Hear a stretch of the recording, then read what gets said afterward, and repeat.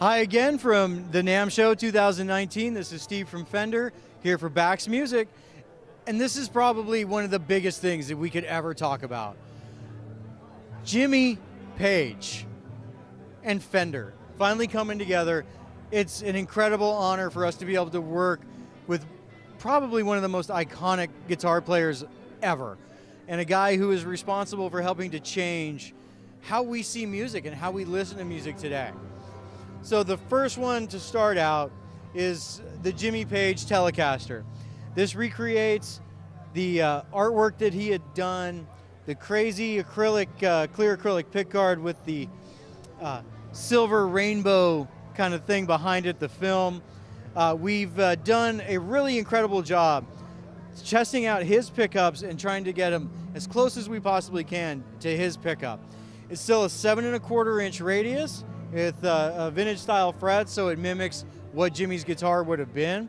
The neck shape also mimics that shape as best as possible with a manufacturing setting.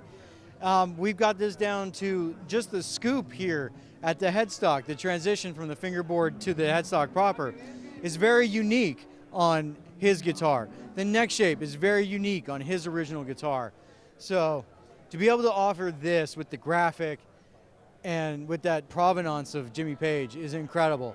This is gonna, be from our Instant factory, so it's something that any collector, any person can be able to afford and own and have their own little piece of Jimmy Page, which I know a lot of us are gonna want. Next though, we've got our USA offering that is the Jimmy Page Mirror Telecaster. This is very close to how he would have originally gotten the guitar before he joined the Yardbirds, and then the new Yardbirds, and then Led Zeppelin. The first Led Zeppelin record was recorded essentially with this guitar. It was a Telecaster, not something else.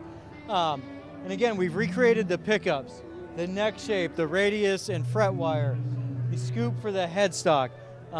We've done everything we can to one-for-one it for Jimmy's original guitar, the way that he would have actually received it.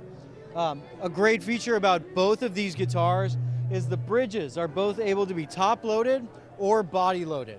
So his original one, he used top-loading, but it also had both sets for mounting, so you could go either body or top-load. Not something that's known a lot with Fender history, but we've been able to recreate it here because that's how Jimmy's guitar is. The mirrors are the mirrors that, essentially Jimmy would have put on the guitar back in his day. We've done it so that when you buy the instrument, it comes separately in the case. If you want to put the mirrors on, please go ahead. But we just wanted to make sure nothing got to you broken. And again, it's a spectacular thing to be able to share this with Jimmy Page. The custom shop, regular Fender production here, we've got it, and it's an amazing thing. So please check them out as soon as you can, and keep coming back.